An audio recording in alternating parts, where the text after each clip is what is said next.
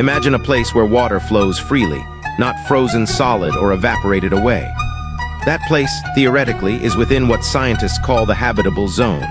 It's that sweet spot around a star where temperatures are just right for liquid water to exist on a planet's surface. And that's vital because all life, as we understand it, needs water to survive.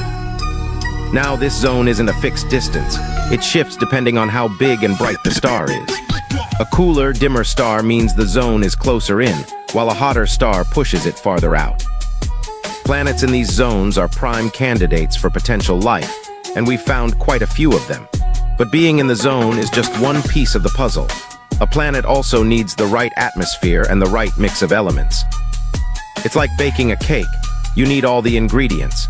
So while we search the cosmos, these habitable zones give us the best places to focus our looking, constantly wondering if we're on the brink of discovering we're not alone. Did you know about habitable zones? Drop your thoughts below.